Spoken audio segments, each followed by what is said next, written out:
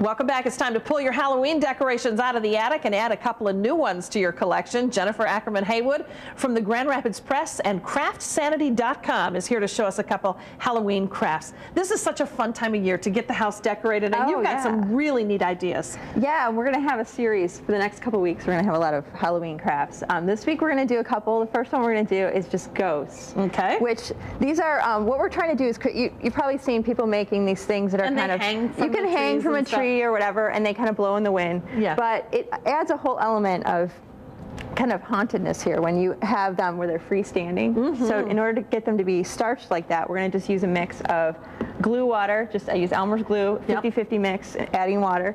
And I'm using just my paint as my little stand here because you need something to work on. Put it on, And then what you're going to do here, if you want to take that styrofoam ball, wrap that up in some cellophane or whatever. This is just plastic wrap. Got it. From the kitchen. Okay, and then what you're going to do is just stand this on top here. Got it. And you know, it might fall off, and don't worry if it does. That's okay. Okay, and then we have 1 square of cheesecloth, and you have this right by you. Yes, I see. And below that is just cotton muslin. Yeah. Okay. Okay. And if you want to just put that together and just put that right I want the cheesecloth on top. Yep. Okay. And you're going to hold this on, and you can use this foam brush right here. Okay. And that is our glue mix. And what we're going to be doing is you just soak this.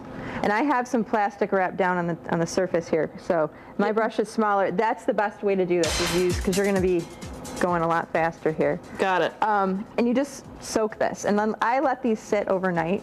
You could use Mod Podge for this too, right? You could. I haven't tried, as far as the texture goes, it would probably be thick enough. Yeah. Pretty much anything you can kind of, dilute a little bit with water. Yes. Because you do want them to be, you don't want them to crack, Yes.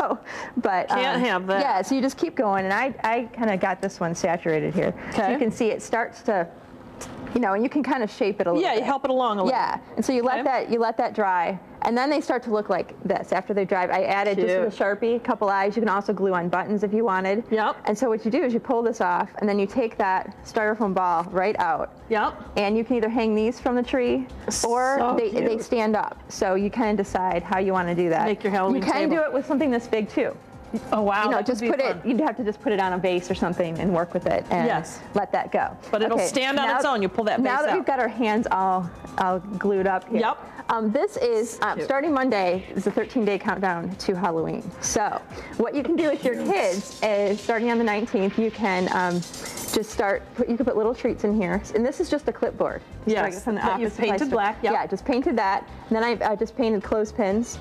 And covered the top part here just with a little piece of felt that looks like a witch's hat. These are those foam stickers that you get from the craft store that you can just stick right on, so you don't have to do any kind of fancy applique if you don't want to. Yep. And then what I always try to do is come up with little treats that are different than candy. So which can be kind of a drag depending on how how agreeable your child is. Like, these are little tiny erasers in here. You can get them in this big. Yeah. You've got spider rings. Balloons. And you just kind of put it in there, and then each day your child gets to open it up, and I recommend hanging this a little higher than, like, a little just out of reach. Yes, so or they'll be digging through. All gone the same day, but that's just an easy way to count down the days to Halloween. It is adorable, and I love a 13-day countdown. That's just perfect. Right, because you have to have it be spooky. You could do the whole month, but Now, your column Sunday. In the Grand Rapids Press. Sherry Richardson is my subject this week, and she makes really cool,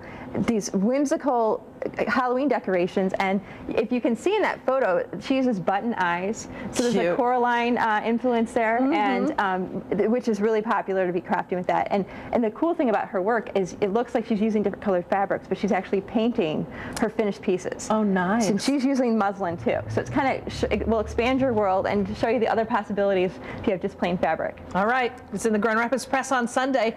You can find more information on our website, WZZM13.com. Click on Take 5 links. Go check out CraftSanity.com. You'll be blown away. When we come back, we're going to keep you in the Halloween spirit with a look at some decorative ways to show off your pumpkins. Stay with us, please.